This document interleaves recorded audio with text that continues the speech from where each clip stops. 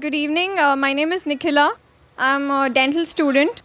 My information about Islam is really less. Whatever I know is because of my friends. My question is, I've read this poster. They say that music and dance is not accepted in Islam. Why is that? I mean, you cannot say it's generally also you can listen to music or singing or dance or whatever. You cannot just say only for Bharatnatyam or for any form of dance you have music. In general music also we have you when you praise God, when you show your emotions. Why is it said that music and dance is not allowed? Sister asked the question that why is it in Islam that music and dance are prohibited? First I'll come to music, then I'll go to the dance.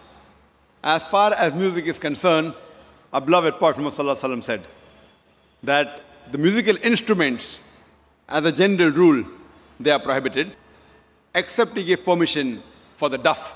That's the one-sided open drum, called as duff or duffli. Besides that, the Prophet prohibited because if you analyze, it takes a person away from the remembrance of Allah subhanahu wa ta'ala, from the remembrance of Almighty God. That's the reason when we hear these, film songs, whether it be Hindi, it may be Malayali or Tamil or whatever it is, you find that in these film songs, most of the words that are mentioned, they are far away from reality. The hero tells the heroine, "Main tumhare chand tod ke leke aunga, main tumhare sitare tod ke leke aunga, I'll get the moon for you, I'll get the star for you." We know it's not possible. No man can get the star or the moon for his lover. But yet, we keep on repeating because of the ambience, because of everything. So because of this, general rule is that the music does take a person away from Allah subhanahu wa ta'ala. That is the reason a beloved Prophet prohibited musical instruments except for duff. Or as generally with your voice. For example, when a person recites the Quran. If he recites the Quran, his voice is good, that's permitted. Because that takes a person towards Allah subhanahu wa ta'ala. The musical instruments along in the background do create a different ambience.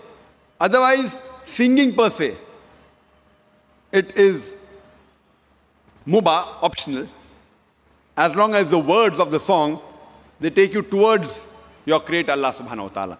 If the words of the song take you away from Allah subhanahu wa ta'ala, even that type of song is prohibited.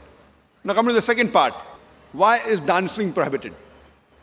There is no verse in the Quran, or no hadith that I know of, which says dancing per se is haram. But normally, because people dance to show to the other people, we have dance performance on the stage, where as you Bharatnatyam. Now you're doing Bharatnatyam on the stage and thousands are watching you. So normally in terms of the hijab reason, we wouldn't like to expose our ladies, our mothers, our sisters, our daughters on the stage and thousands of people looking at them. So any profession in which the body is used as a show, as to entertain the people, it is prohibited. That is the reason dancing in public or dancing in parties where we have opposite sex mixing, many a time the rules of dancing, they conflict with the rule of the Islamic Sharia.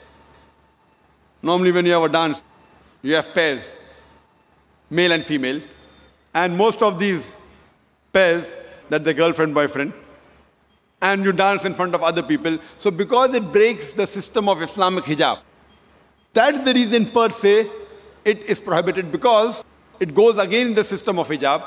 So you have to realize that many a time when you dance in public, you go out for parties and you move around. Otherwise, with you and your wife, you can do what you want as long as it doesn't go against the Sharia.